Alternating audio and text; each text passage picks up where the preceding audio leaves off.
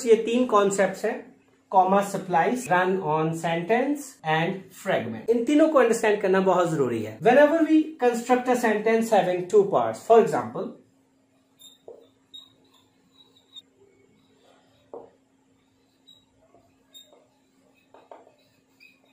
dear students, whenever we have two sentences and we want to join them, we want to combine them, there is a method behind.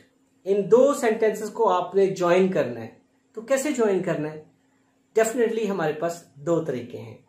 पहला याद रखिएगा, fan boys conjunctions। conjunctions वो words होते हैं जो दोनों clauses के बीच में आते हैं और वो दो sentences को मिलाकर एक sentence बनाते हैं। और दूसरा तरीका है पंक्चुएशन साइन। अब हम इन दो सेंटेंसेस को मिलाकर एक सेंटेंस बनाएंगे। She is a teacher but her father is a businessman. तो यहां फुल स्टॉप लगा दिया। आप देखें पहला सेंटेंस यहां तक है, फिर हमने ये वाला जो फैन बॉयज कंजंक्शंस है वो हमने यूज की और फिर दूसरे सेंटेंस के पार्ट को लिखा। This is the correct way of combining two sentences. लेकिन जब हम ये नहीं लगाते what other option that is correct, तो दूसरी ऑप्शन कौन सी है जिस तरह हम दो सेंटेंस को अगर हम चाहें कि कंबाइन करना है और हम ये भी चाहें कि फैन बॉयज नहीं लगानी, तो दूसरा ऑल्टरनेटिव क्या है? तो ऑल्टरनेटिव हमारे पास है सेमीकोलन। एक इंडिपेंडेंट सेंटेंस के बाद ये जो she is a teacher is an independent sentence, उसके बाद her father is a businessman, ये भी एक इंडिपेंडेंट सेंटेंस है। दोनों को हमने ज्वाइन किया सेमीकोलन लगा। दो इंडिपेंडेंट सेंटेंसेस को ज्वाइन करने के लिए हमारे पास दो ही तरीके हैं। पहला कि उनके दरमियान हम कॉमा और फैन बॉयज कंजंक्शन लगाएं और दूसरा हम सेमीकोलन लगाएं। अब अगर हम सेंटेंसेस को कंटिन्यूटी के साथ यूं ही लिख दें, look at the sentence, she is a teacher, her father is a businessman, तो ये दो सेंटेंस मैंने यहां फुल स्टॉप लगाया लेकिन बीच में यहां कोई कनेक्टर यूज नहीं किया। एक सेंटेंस के बाद फौरन दूसरा स्टार्ट कर दिया, तो ये जंप लगा दिया अगले सेंटेंस में without linking, without joining these two clauses. इस तरह की एरर को रन ऑन सेंटेंस एरर कहते हैं। रन ऑन सेंटेंस एरर है जब हम दो क्लॉजेस तो लिखते हैं इकट्ठी लेकिन उसके दरमियान में कोई साइन यूज नहीं करते, उसको रन ऑन कहते हैं। जैसे ये सेंटेंस है, she is a teacher, her father is a businessman. तो आप देख सकते हैं दो सेंटेंस है, दो थॉट्स हैं, उनको ज्वाइन ही नहीं किया, तो that error is called run on sentence. But if we apply simply a comma between two independent sentences, this error is called comma splice. तो कॉमा स्प्लाइस बहुत ही आसान है समझना कॉन्सेप्ट को। स्प्लाइस का मतलब होता है जोड़ देना।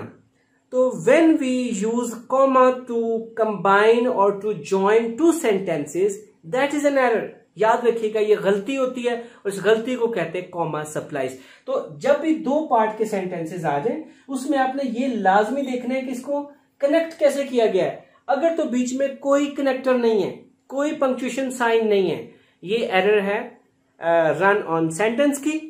और अगर उसमें कॉमा के साथ ये दो सेंटेंस को ज्वाइन करने की कोशिश की गई है तो ये एरर है कॉमा स्प्लाइस की। अब करेक्ट ऑर्डर क्या है? करेक्ट ऑर्डर ये है कि हम इसके बीच में यहाँ पे कोई भी कनेक्टर जिसमें फैन बॉयज हो, जैसे हम बट लगाया था, एंड लगा सकते हैं, and her father is businessman, तो this sentence will be a correct compound sentence. If not we can also use semicolon. तो इन दोनों सेंटेंस के बीच में सेमीकोलन लगा देंगे तो भी ये आपका एक कंप्लीट कंपाउंड सेंटेंस बन जाएगा। आई होप कि ये सेंटेंस कॉम्बिनेशन आपको समझ आ गया होगा। तो स्टूडेंट्स इस कॉन्सेप्ट को दोबारा देखते हैं एक दफा फिर। जब हमारे पास दो सेंटेंसेस आ जाते हैं, ये सिंपल सेंटेंसेस है क्योंकि इसमें एक ही सब्जेक्ट और बाकी प्रेडिकेट है, तो ये एक सिंपल सेंटेंस है। जब आपके पास एक सिंपल सेंटेंस है उसकी निशानी है कि एक सब्जेक्ट और प्रेडिकेट होगा और एंड पे फुल स्टॉप होगा। अब हमारे पास ये दो सिंपल सेंटेंसेस हैं और हम ये चाह रहे हैं कि इन दोनों को मर्ज करके एक कंपाउंड सेंटेंस बनाया जाए। कंपाउंड सेंटेंस उसको कहते हैं जिसके दोनों पार्ट्स इंडिपेंडेंट हों, यानी इंडिपेंडेंट क्लॉजेस हों। अब हम इन दो सेंटेंस को एक बड़े सेंटेंस में कन्वर्ट करते हैं। इन दो सेंटेंस को हम देखते हैं कि कंबाइन करके हमने एक बनाना है, तो यहां हमने लगाया फुल स्टॉप। अब हमने देखना ये क्या ये कंस्ट्रक्शन ठीक है, क्या ये दो सेंटेंस को मिलाने का सही तरीका है। तो हम देखते हैं इसको ज्वाइन कैसे किया है। Ali applied for a job, Khalid resigned from his job.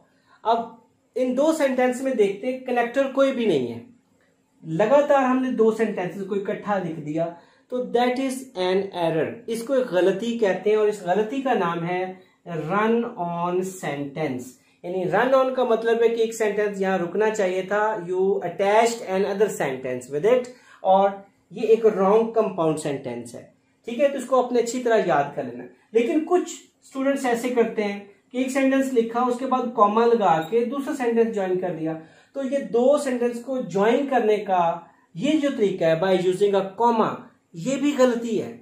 इसको कहते हैं कॉमा स्प्लाइस। ये पहले नंबर पे कॉमा स्प्लाइस, और जो दूसरा मैंने बताया था वो रन ऑन सेंटेंस था। तो अब देखें ये कॉमा भी इसका करेक्ट आंसर नहीं है। तो इसका मतलब है अगर कोई कनेक्टर यूज नहीं किया तो वो रन ऑन सेंटेंस है, अगर कॉमा लगा दिया तो वो कॉमा स्प्लाइस एरर होगी। अब करना क्या है, हमारे पास इसके अंदर टू मेथड्स हैं, there are two ways to make a compound sentence. तो हमारे पास दो तरीके हैं इसको करेक्ट कंपाउंड सेंटेंस बनाने के। वो कौन से हैं? या तो हम यहाँ कॉमा और फैन बॉयज में से कोई एक कंजंक्शन लगा दें, ये पहला तरीका है, या फिर हम एक पंक्चुएशन साइन सेमीकोलन लगा दें। तो यहां अगर सिंपली एक सेमीकोलन अप्लाई करते हैं, it will be A correct compound sentence. और अगर यहाँ पे कॉमा के साथ हम कोई भी कंजंक्शन, जैसे इस सीन में Ali applied for a job but Khalid resided, एक ने अप्लाई किया तो कंट्रास्ट है, तो हम बट लगा सकते हैं, दैट विल बी करेक्ट। तो आपने दो पार्ट्स को ज्वाइन करने के लिए दो मेथड्स अभी सीखे हैं। एक मेथड को कॉमा फैन वॉइस कहते हैं और दूसरे को सेमीकोलन कहते हैं। और दो ही रॉन्ग वेज हैं इस कंपाउंड सेंटेंस को बनाने के। उनमें पहला है कि यूजिंग नो कनेक्टर और यूजिंग नो पंक्चुएशन, उसको कहते हैं रन ऑन सेंटेंस। और एक है सिर्फ कॉमा लगा देते हैं, उसको कहते हैं कॉमा स्प्लाइस। जी स्टूडेंट्स, समझ आ गई आपको, दोनों कॉन्सेप्ट्स क्लियर हो गए। अब आते हैं फ्रेगमेंट की तरफ। फ्रेगमेंट क्या होता है? फ्रेगमेंट भी एक क्लॉज है, पार्ट ऑफ सेंटेंस है, लेकिन फ्रेगमेंट एक इनकम्प्लीट पार्ट है। इनकम्प्लीट पार्ट को फ्रेगमेंट कहते हैं। जैसे हम यहां पे सिंपली ये लिखें, कुछ फ्रेगमेंट्स की एग्जांपल देता हूं। While he was sleeping, full stop. अब देख सकते हैं यहां पे ये इनकम्प्लीट थॉट है, something is needed to be attached to make it clear. हमें नहीं पता कि वो राइटर आगे क्या कहना चाह रहा है। तो व्हाइल ही वॉज स्लीपिंग एक फ्रेगमेंट की एग्जांपल है। Number 2, driving his new car,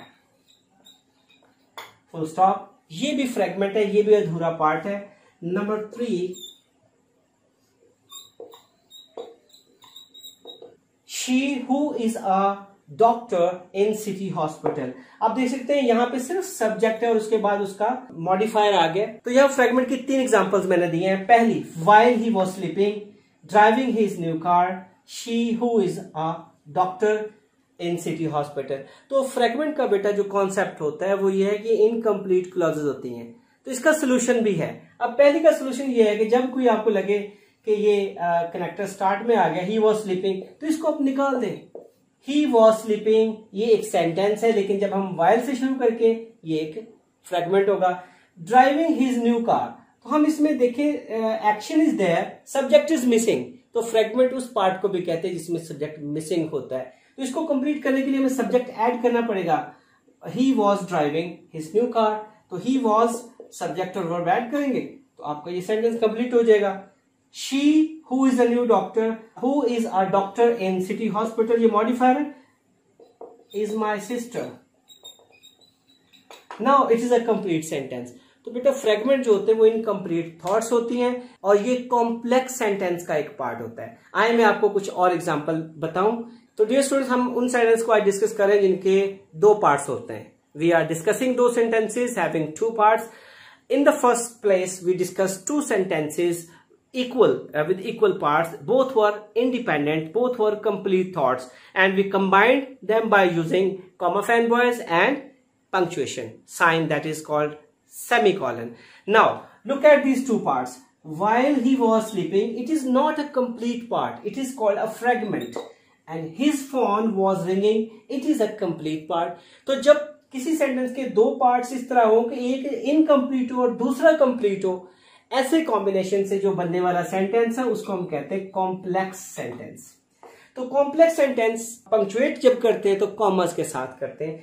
अगर हम इसका ये वाला पार्ट पहले लिखें ये वाला बाद में तो कोई पंक्चुएशन साइन यूज नहीं होगा। इसको इन्वर्ट कर दें, जैसे his phone was ringing while he was sleeping, तो इन्वर्ट करने से ये कॉमा भी हम खत्म कर देंगे।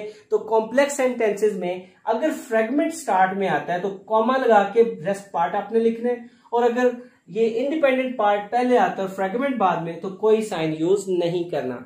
तो फ्रेगमेंट को समझने के लिए जरूरी है कि आप उस सेंटेंस को जहां तक कॉमा लगा उस पार्ट को पढ़ें और देखें कि वो कंप्लीट आइडिया दे रहा है या नहीं। एक उसके लिए मैं आपको टिप देता हूं, वो ये कि जो सेंटेंस का सब्जेक्ट होता है जैसे ही है, इससे पहले कोई ना कोई वर्ड या कनेक्टर लगाया होगा, उसको हम फ्रेगमेंट कह सकते हैं। सो I hope you have understood the concepts of fragment, comma, splice and run on.